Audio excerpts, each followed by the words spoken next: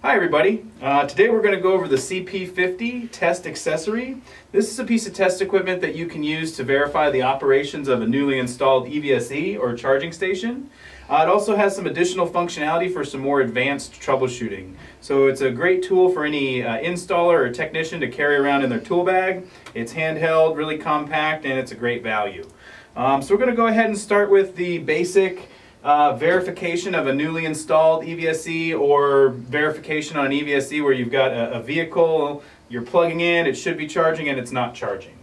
So what we do with this here is we're going to go ahead and plug it into the CP-50 tester, and then we're going to activate a charge request. So the CP-50 in this scenario simulates a vehicle being connected to the station and requesting a charge. So I'm going to go ahead and plug it in here. Got it in there, and then I'm going to go ahead and switch from charge not requested to charge requested. And when I do that, what should happen is we should hear a click and we should see the green charging light on the EVSE come on. There's also a red light on the side that'll turn on to indicate that power is available, being made available to the CP-50 from the EVSE. So go ahead and do that. And we've got a click, we've got the green charging light on, and we have the red light on here. So in this case, the EVSE has passed the test. It's properly responding to a vehicle's request for charge. So I'm going to go ahead and switch that off, and then we can next go into some more advanced troubleshooting with this voltmeter. And actually, before I do that, we'll go ahead and we're going to simulate a CCID fault. This is a ground fault. So this fault is going to simulate current leaking to ground. One of the EVSE's main functionalities is to provide electrical safety for the user, and it uses the CCID safety circuit to do that. So when we trip this, if the EVSE is functioning properly, it should actually stop charging, so the green light will turn off. You'll hear the click again, which is the contactor opening up and it's removing power from the circuit, and then also a fault light will come on. So we'll go ahead and do that. And we've got our fault light, the click, and the green charging light turned off, and you'll also notice that the red light on the CP-50 turned off, so there's no power available on the tester. Now we're going to do some more advanced troubleshooting. So we've tested to make sure that the station responds properly to a vehicle's request for charge. If you're still having trouble charging your vehicle, or you just want to check out more information about the station, we can use a digital voltmeter to verify that when a charge is requested, we have the proper voltage available. And we can also test to make sure that the proximity latch circuit is functioning properly. There's a circuit in the connector head that the vehicle is going to be monitoring to make sure that it's connected and able to request a charge. So what we've done is, after we did the CCID trip, I went ahead and reset the station to clear that fault. You can reset the station by cycling power, just turning it off and then back on, or you can let the fault clear automatically, which it'll do after about a minute, so long as the fault condition has been removed. So we're going to go ahead and plug in our meter.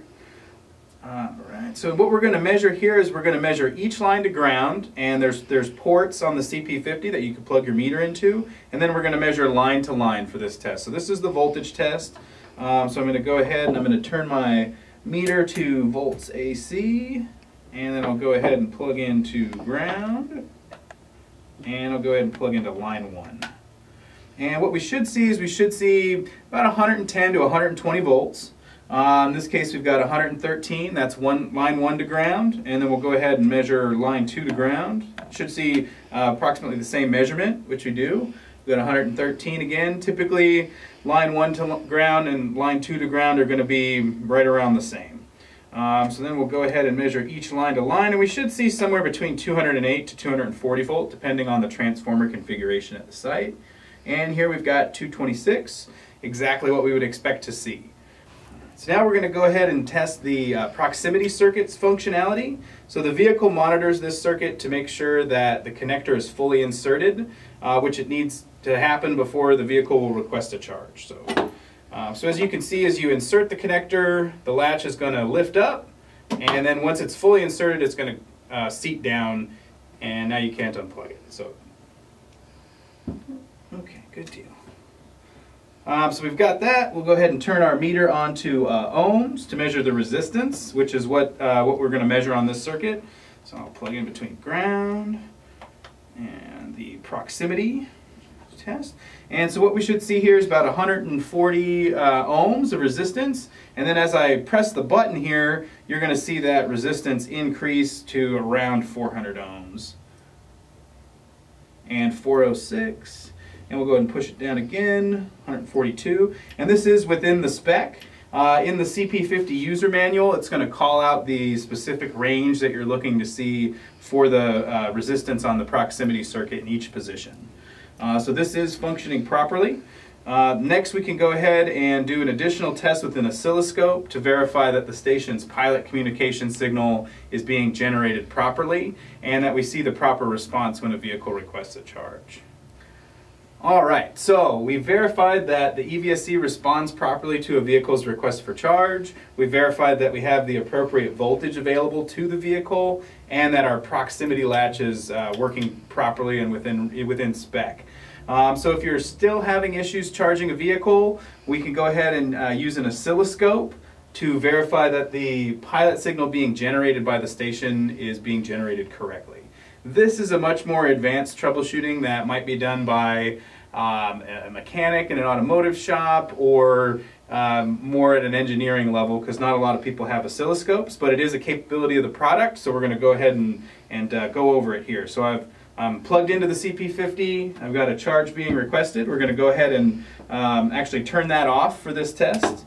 So now we're just connected to the vehicle, but charge is not requested. I'm going to go ahead and plug up the scope here. We've got the scope ports. There's a scope ground and then scope pilot because we're monitoring the pilot signal.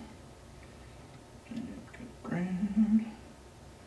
And lock this one there. All right. So now you can see here we've got our pilot signal. It's a square wave signal. You've got a positive portion of the signal, which right now, since we're connected but charge is not requested, it should be around 9 volts. And you can see up here it's at 9.4 to 9.6. And then you have the negative portion of the signal, which should actually stay at about negative 12 volts at all times. And you can see here it's at negative 12.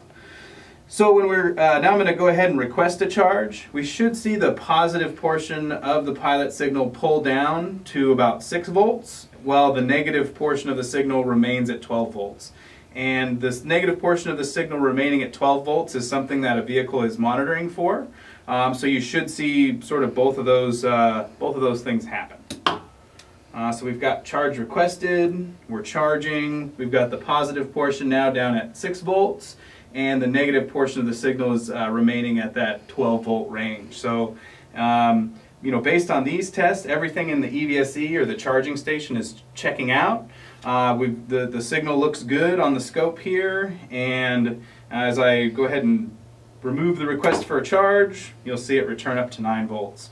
So if you're still having problems charging a vehicle, it's time to start looking at things on the vehicle. The station is working as it should.